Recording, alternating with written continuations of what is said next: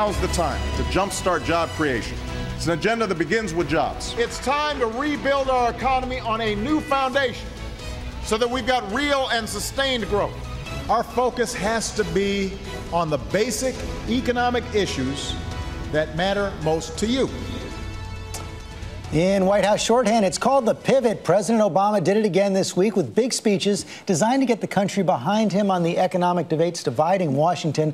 A government shutdown and the prospect of default are looming again. Treasury Secretary Jack Lew and our roundtable here to weigh in on that. First, ABC's chief economics correspondent Rebecca Jarvis takes a look at where things stand on the road to recovery. It's a tale of two economies. So what brings you in? Looking for a car. Looking for two cars, actually.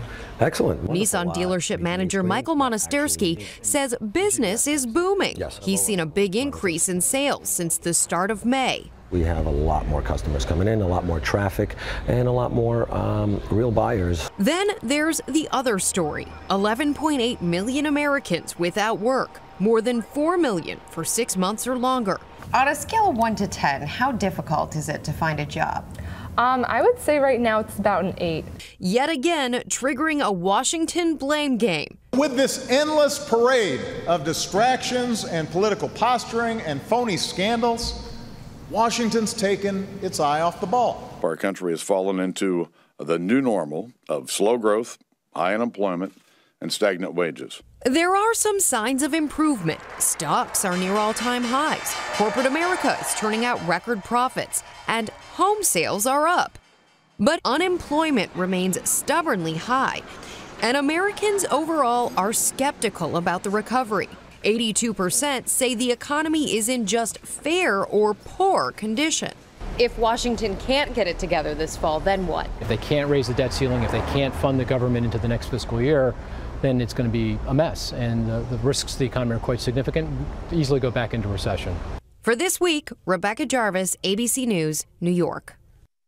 Our thanks to Rebecca for that. Now let's turn to the Treasury Secretary, Jack Lew. Mr. Lew, thank you so much for joining us.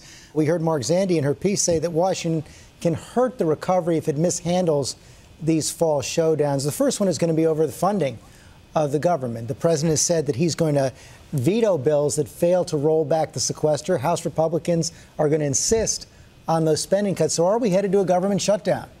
You know, George, I think that it is imperative that Washington be part of the solution, not part of the problem. We can't afford self-inflicted wounds, and we can't have these kinds of self-created crises month after month, year after year. But isn't that where we're headed? We saw how bad that was for the economy in 2011, and I hope that Congress learned that that is not a good way to do business. What the president said is when we do our business this year, we have to remember what we're here to do. We're here to build an economy with opportunity for the American middle class. He's trying to remind everyone in Washington what the people of America know, which is this is about their future, and we really need to roll up our sleeves and get the work done. I know that's what he's trying to do, but how does he break this gridlock? And is he going to insist that any government funding bills roll back the sequester? Look, George, he's made clear that he is not going to sign appropriation bills that fix defense at the expense of domestic priorities. He's made it clear that when Congress does its work in the fall, he's going to be looking to see, is it building a better future for the American middle class?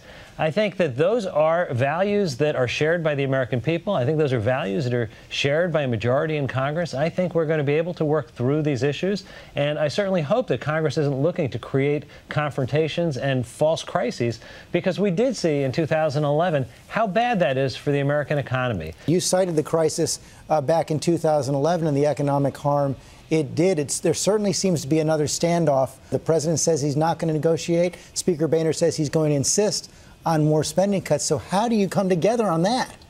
You know, George, I think it's important to remember how much we've done since 2011. You know, when we had these debates in 2011, we hadn't enacted any of the savings or revenue measures that we've now put in place. We have on multiple occasions come together in a bipartisan way. Through the Budget Control Act, we reduced spending. At the beginning of this year, we acted to remove the tax breaks for the very wealthy. What we need to do now is get the composition right. We need to remember that this isn't just about cutting budgets. Obviously, we need to have our fiscal house in order. What it's about is building the foundation for a strong economy. I think that there's the basis to work together on that. If the debate is just about abstract numbers, frankly, it misses the point. This is about building a better future. I understand that those are the president's ideas, and you believe strongly in them, but I don't see the kind of basis for building on that you're talking about. It sure seems like the sides are dug in right now. You know, George, I have talked to a lot of people in Congress, both sides of the aisle, Democrats and Republicans. I talked to leaders. I talked to members and senators. There's a majority in Congress that wants to replace the across-the-board cuts with more sensible policies. Our challenge is breaking through the logjam in Congress to get that done. That's my question. How are you going to do it? Well, I think what the president's done is provided a clear frame where the stakes are clearly in front of both Congress and the American people. I think that if this is about what we want to accomplish, let's have a debate about what it takes to build an American middle class that's growing and thriving. But it's not just social policy; it's actually good economic policy. But is your bottom line still the same? Actually produces a better economy. But is the bottom line, still the same? The president is not going to negotiate over the debt limit, and if that's the case, aren't we headed for the showdown you fear? You know, George, I think that a lot of people watched 2011 and learned from it that it was a big mistake. I think that the leaders learned from that that's not a good way to do business. Congress has to act on this. They're going to have to figure out a path to do it. And if that includes spending reductions, the president will sign it? You know, George, I think the president has made crystal clear he's not going to negotiate over the debt limit. And I've got to underscore how important that is. The mere fact of negotiating over the debt limit after 2011 would introduce this notion that somehow there's a question about whether or not we're going to pay our bills, whether or not we're going to protect the full faith and credit of the United States. Well, it's not okay to default. Congress can't let us default. Congress has to do its work. So will you ask Senator Reid to pass the clean debt limit first? Congress is going to have to pass a debt limit that can reach bipartisan consensus in the Congress, and the president can sign into law. Perhaps the most consequential economic decision the president's going to make in the next few weeks or months is the decision to replace Fed Chair Ben Bernanke.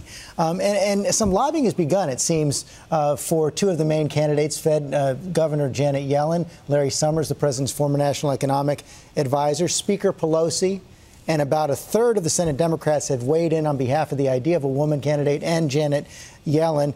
Your predecessor, Tim Geithner, is backing Larry Summers. Which side are you on? I know you're part of the discussions. And what is the president looking for in a Fed chair? You know, George, I have to start by saying that Chairman Bernanke has been an extraordinary and remains an extraordinary Fed chairman.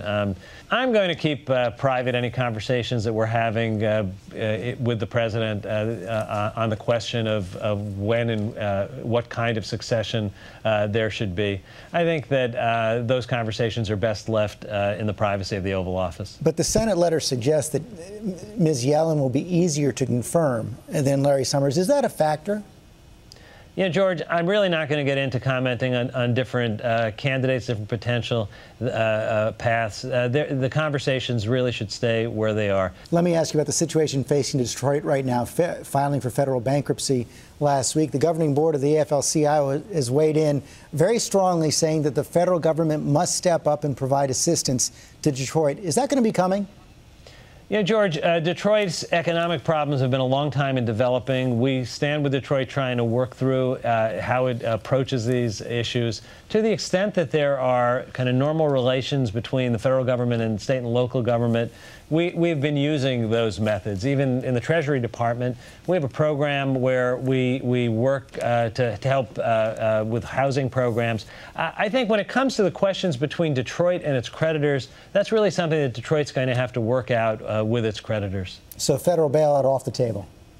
I think Detroit's going to have to work with its creditors on this.